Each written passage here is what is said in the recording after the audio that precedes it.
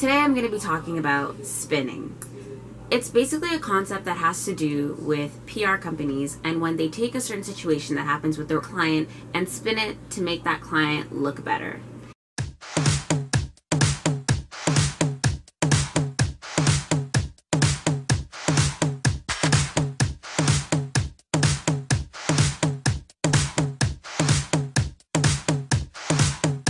Hi everyone, and welcome to Spot the Spin with Priscilla. Today I'm going to be talking about the tragic situation that happened last summer in August of Muzik Nightclub's official OVO after party. On August 4th, Muzik Nightclub hosted a party to celebrate OVO Fest, which is Toronto rapper Drake's music festival that he puts on where he brings out a bunch of different acts and everyone has a good old time. What happened was 2 people were fatally shot to death and killed, and 3 people were injured.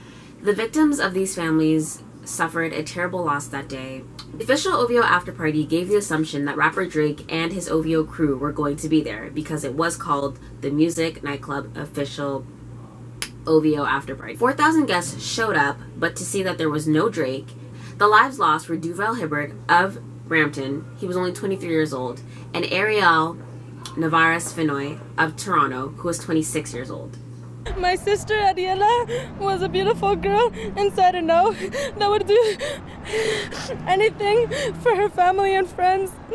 She was a free spirit and lived life to the fullest. After the shooting happened, a lot of the media and the public gave Drake flack for not responding to what happened because they essentially thought that it was his responsibility to take actions for this after party because it was under his organization's name. It took Drake about 7 days to respond to the message, and he gave out a pretty lengthy statement about how he felt about the shootings. His statement stated that he was plagued and pained by the violence that continued to escalate in his city and that he was in a moral blind. He also offered condolences to the families who had lives lost in the shooting and that we need to stop this morbid of gun violence that's happening in Toronto because we're such a small community. His statement was generally targeted to his fans, the public, and the victims' families who suffered a great loss, and also the 4,000 people who went. The communication strategy that Drake used to convey his message was on his personal blog, octobersveryown.blogspot.com. The statement was written pretty eloquently and stayed very true to his brand and his personality. I went to the SLC, the Student Learning Center here at Ryerson University, and asked a couple of people what they thought about Drake's statement. Thanks, Priscilla. So today I asked students from the Ryerson community about the situation and what they thought of Drake's statement. Here's how it went. I am plagued and pained by the violence that continues to escalate in our city. No one will hate him after this. No one will be upset, you know? So it's just like, thanks, Drake. When's Peace 26 coming out? When you think of Toronto, like, it's become to the point where you think of Drake. He kind of like had to apologize. I feel like it was totally written though. Like, I don't know if he wrote it or his PR team wrote it for him, but it was beautifully written. I have no reason to believe he didn't. But like, it was needed. Like, people died at his event, right?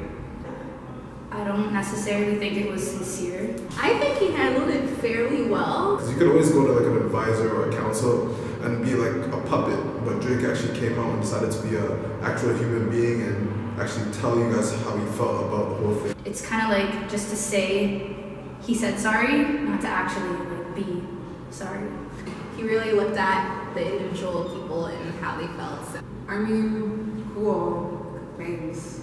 It doesn't bring back those people, but it did not.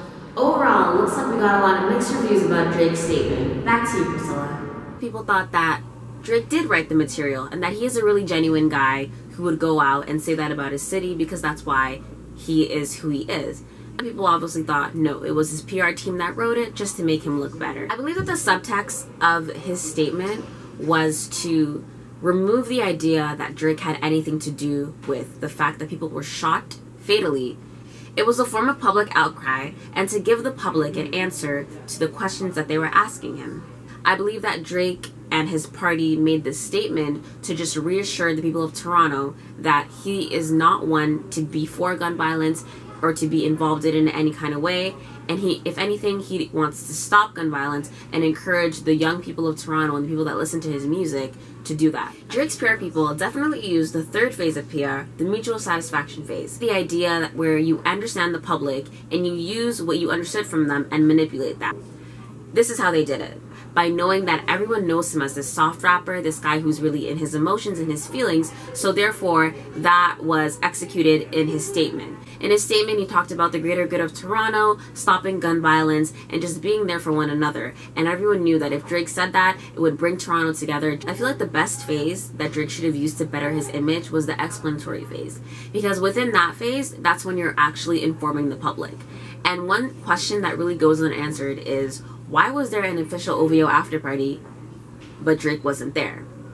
See, I feel like the only reason that so many people went to this after party was because they had the inclination in their head, oh, Drake is gonna be there, let me go to this after party. And then something bad happened. But in the end, Drake wasn't even there. So I feel like Drake should really explain as to why he wasn't even at his own people's official after party. And maybe that's something that would help the victims' families come to terms more with what happened to their loved ones. That didn't make no damn sense. Yeah, I didn't get that. We got a lot of mixed reviews from that one. Crap. You know what I'm saying? I couldn't say that on camera. And I just did, but like I didn't say it to the camera. That's it.